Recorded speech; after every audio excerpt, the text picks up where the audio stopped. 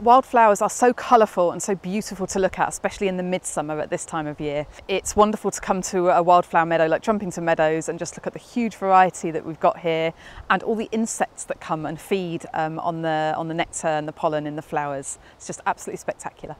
This nature reserve, Trumpington Meadows, used to be arable land, so if you'd have come here sort of 10-20 years ago, you would have seen a farm where they grew things like Maris Piper potatoes and wheat and barley. And about 10 years ago or so, it was converted into wildflower meadows. The Wildlife Trust advised on a specially selected seed mix that we bought here. So it has things like kidney vetch in it.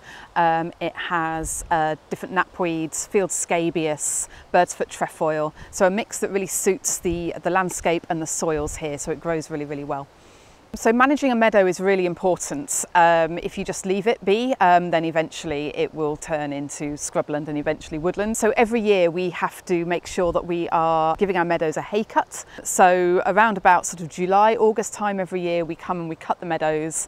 We always leave a little section as an overwintering area, and that ensures that we're removing as many of the nutrients as we can from the wildflower meadow, and it keeps it nice for years and years to come in the future. We've lost about 97% of our lowland meadows in the last 100 years, so they're a much rarer habitat than they used to be. So being able to come to a meadow like this, see the diversity of wildlife, it's just really, really lovely and enjoyable.